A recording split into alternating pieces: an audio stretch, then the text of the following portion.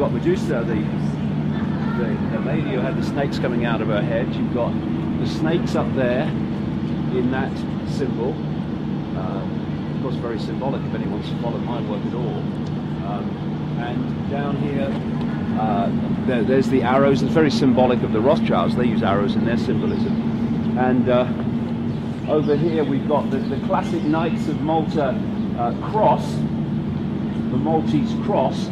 And of course the Knights of Malta were once called the Knights of Rhodes, and they'll go even further back into Jerusalem. They were the Knights of St. John, which came out eventually the Knights of Malta, based here now in Rome. They kept being thrown out of places and stuff, but they've settled here now.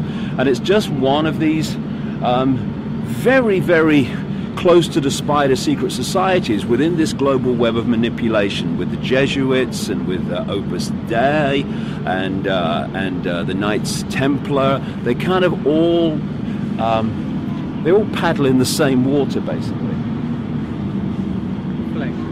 That's it there. There's the flag, yeah. The Knights of Malta.